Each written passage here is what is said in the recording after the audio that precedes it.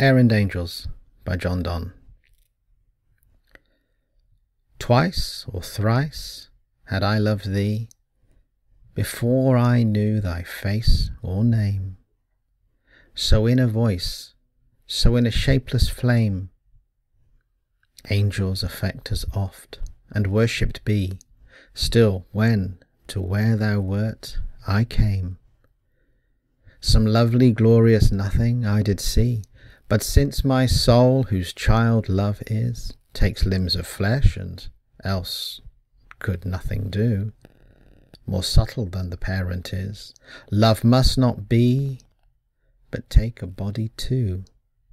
And therefore what thou wert and who, I bid love ask, and now that it assume thy body, I allow, and fix itself to thy lip, eye, and brow. Whilst thus to ballast love I thought, and so more steadily to have gone, with wares which would sink admiration, I saw I had love's pinnace overfraught.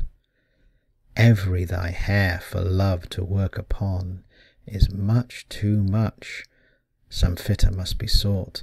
For nor in nothing, nor in things extreme and scatt'ring bright can love inhere. Then as an angel, face and wings of air, not pure as it, yet pure doth wear, so thy love may be my love's sphere, just such disparity as twixt air and angel's purity, twixt women's love and men's will ever be.